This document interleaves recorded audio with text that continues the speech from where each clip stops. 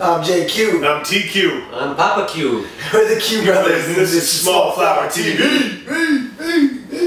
Alright, so we left off. Suspense. Yeah, well, Abdul, aka Papa Q, I guess. I've never called him that. Aka Pops, as I call him. Okay, whatever.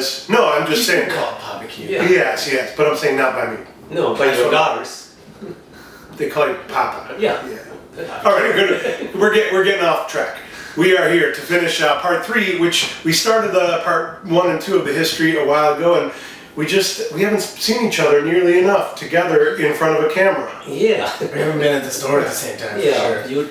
you're too busy with your work. Anyway, so I think I should just say that the last time we left off was when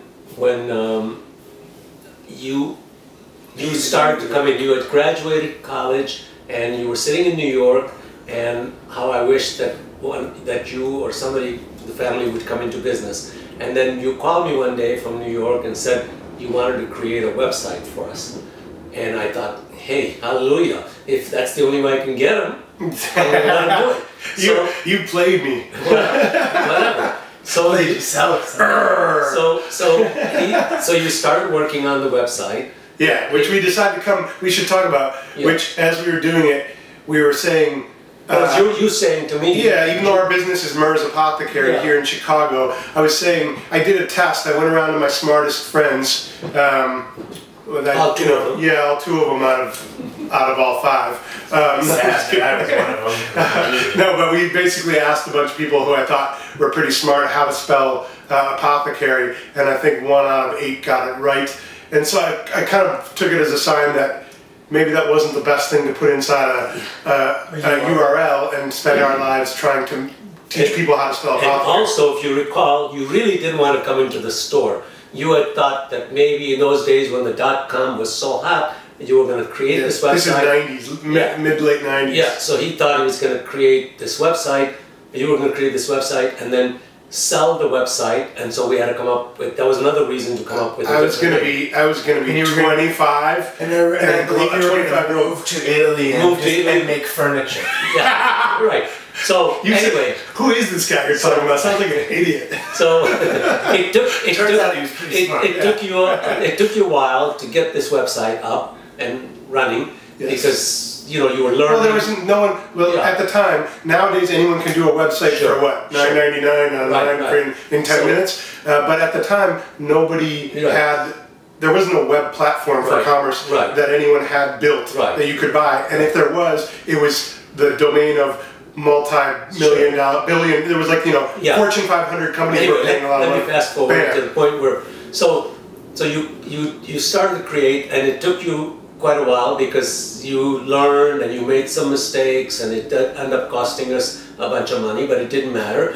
And at the end, when you finished, too bad for you, or your plans at the time were to sell the website, and you did get an offer. I mean, it's a considerable amount of money that you did get an offer, but it was not quite enough to just...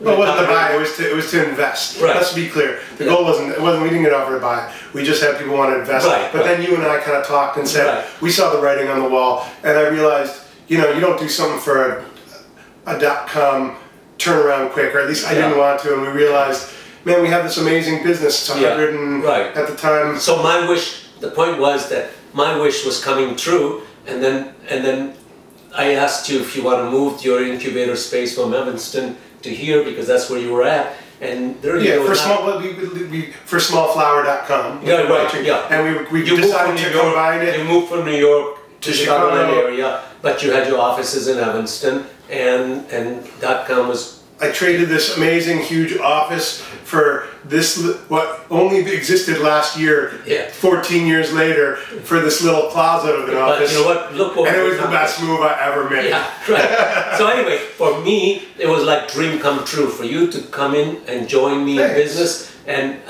so if everybody watching, those of you who have nothing better to do and watch this thing, that we were, he's a believer. We were struggling. We had no barcodes. It was not computerized. All the inventory was in here. Yeah, in here. I lost all my hair, and we kept struggling. So then, and there was no catalog, nothing. So you came in, brought the offices here. Smallflower was a tiny little thing. We had help. Just we won't mention everyone because it's too many people, but I will say, like, it wasn't me. We had help from some really great people along the way who we wouldn't have gotten here if it weren't for them. Like, people who built this. No, I just want to say, like, we had this cool. It's cool to look back and think. I have a lot of friends now who at the time have helped me at some stage of Smallflower, sure. And that's the great thing about this business. I was talking about your vision for this company, you know, for our business, you know. Yeah. So whatever you needed to do, you got us to that point, and when you joined the business, you came in, you immediately computerized everything, you created data entry and all the web ordering, inventory control, and you know, as another divine intervention happened, that Smallflower started to take off, you know? Yeah. I mean, it was like...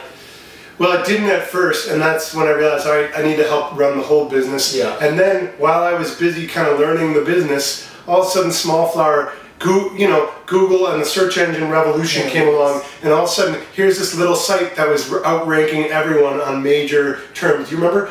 Room diffusers with the sticks, and we still sell them. But at one point, we were like #1 in the world for room diffusers. We've been some crazy things, but it built our business, and all of a sudden, it wasn't a handful of orders every day. It was a lot of orders every day.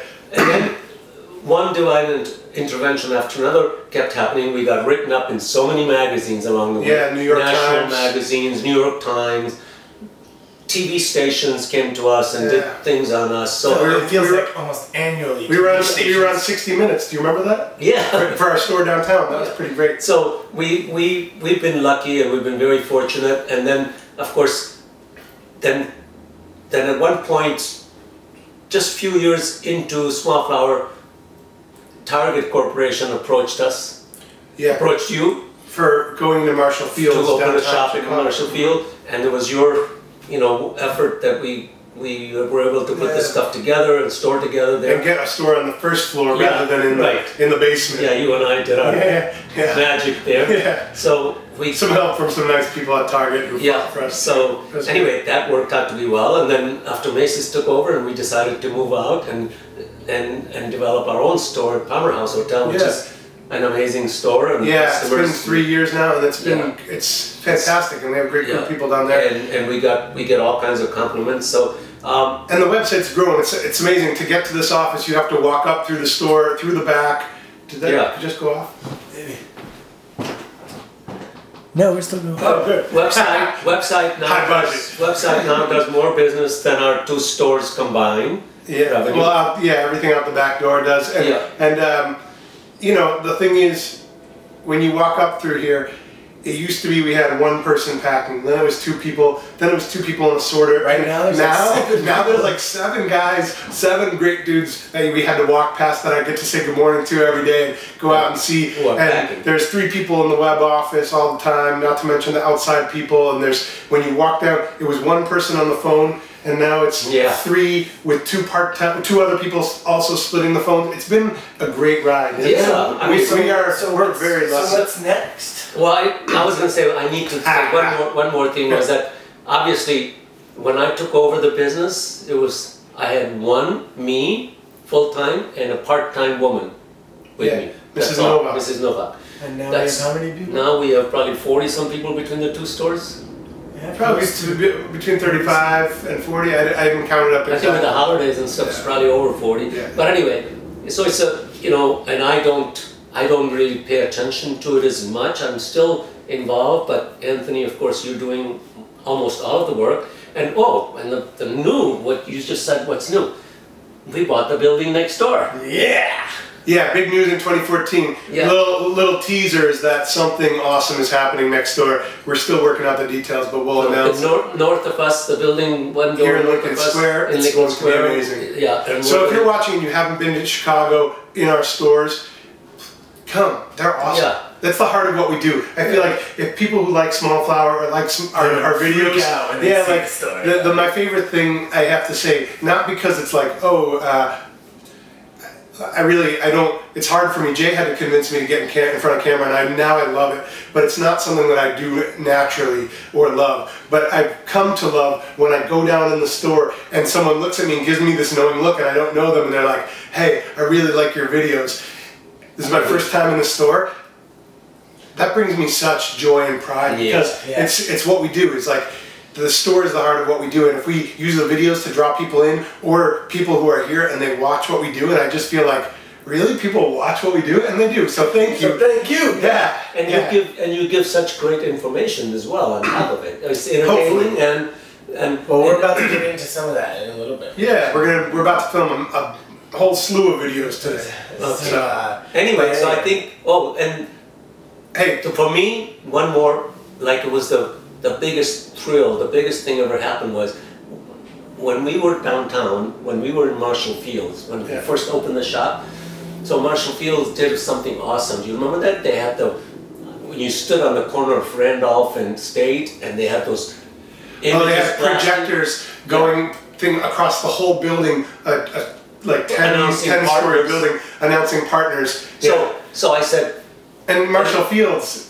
And when I first came to this country, 1964, it was like I was standing in the same corner, and I was walked into that store, and that store, the majestic Marshall Fields flagship store, walked in, it was like I never could have imagined anything like that. Right? I mean, to me, that was like, I don't want to cry on America, right? America. I had never seen revolving doors, I didn't know, you know what I mean? I walked into the place, and it was just, awesome. Then, standing across the street, when we were having a shop, and the name of the store come up there, it was 2003. So about, 30-some years later, here, my little store is going to be in this awesome, temple of commerce. All because of you.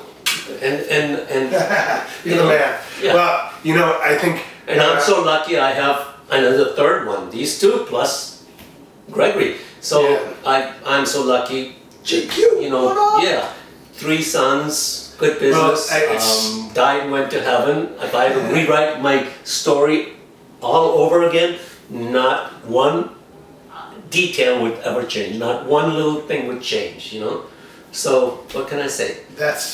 I hope this is, awesome. This is like, I think that's a great way to it's say like, I'm proud to work with you. I love it. Love it. Every day. Okay, thank you. All right. See ya. See ya. Thanks for joining us. Yeah, thank you for everything.